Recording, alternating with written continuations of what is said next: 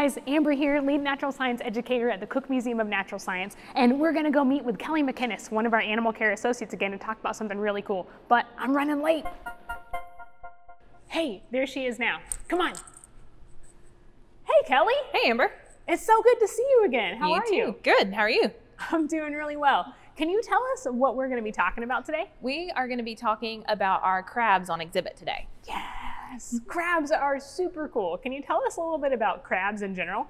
Yeah, on a basic level, a crab is an animal that has a broad carapace or shell. They'll have 5 sets of legs. One of those will be pinchers, and they also have stalked eyes.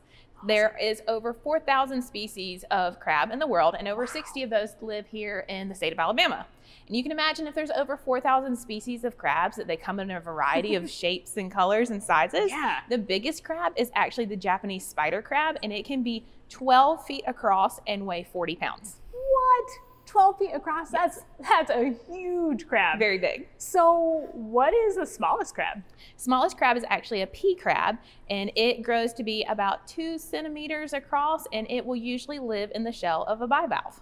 Oh, okay, really neat. So it lives in the shell of a bivalve. So where do other species of crabs live? So crabs can live in a lot of different biomes. They can be terrestrial, so they'll live on land, or they can live in freshwater or saltwater. And Awesome. Being in all these wide variety of areas, you can imagine that they have a lot of different things to choose from to eat. Do you remember those pinchers we mentioned earlier? Yeah. So they will actually use those to pick up things off the ground, off the ocean floor, or pick algae off of rocks. Whoa, cool.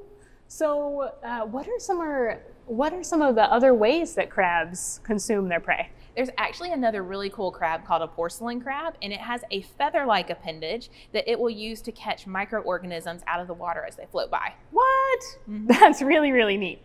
So we have all these really neat crab species from around the world. What crab species do we have here at the Cook Museum? We actually have 4 different crab species here, and they all live here in our coral tank. Oh, cool. That's awesome.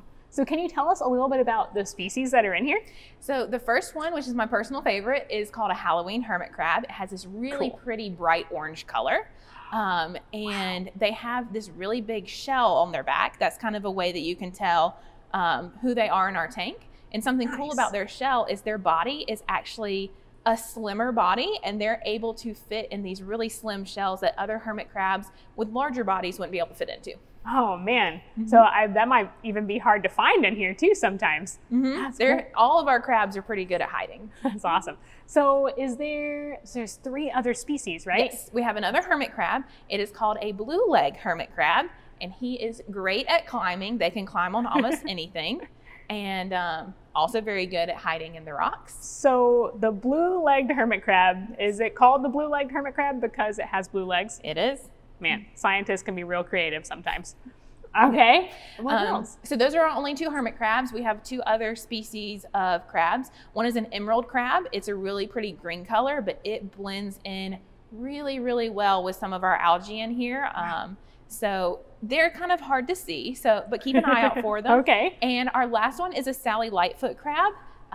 This crab is really cool. Some people call them a tank janitor because they're really good at picking food up off the ground. They'll keep our tank clean. They'll eat algae. So we really enjoy having that crab do some work for us. That's awesome. Yeah, I'm sure that's probably a good bit of work off you guys too. Yes. So we have these 4 different crab species and also lots of coral in here. Do the crabs hurt the coral, or do the coral hurt the crabs? They actually have what's called a mutualistic relationship, which means that both animals benefit from each other. The crab is going to use the coral as a home, and it's going to use it as a place to find food. But on the other side, the crab will actually protect the coral from predators and actually help keep it clean.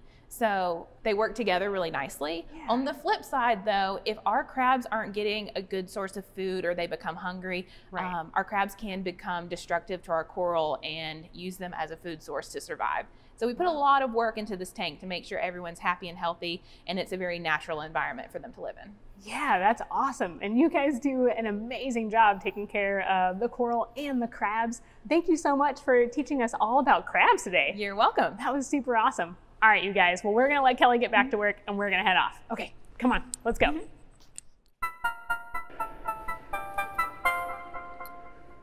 Whoa. That was really cool. So we got to hang out with Kelly McInnes, one of our animal care associates, learning all about different crabs that we have here at the museum. We have 4 species of crabs that are so well taken care of. The staff here, the animal care staff, make sure that they are getting all the things that they need. Around the world, there are 4,000 different species of crab. And here in Alabama, we have 60 of those species, which is so cool. And crabs can consume their prey in different ways. And it's also really difficult to take care of crabs and coral in the same tank. So again, thank you so much to our animal care staff for doing such a wonderful job making sure our animals are happy and healthy. All right, you guys, we'll see you soon for the next question and answer with animal care. See you later. Bye.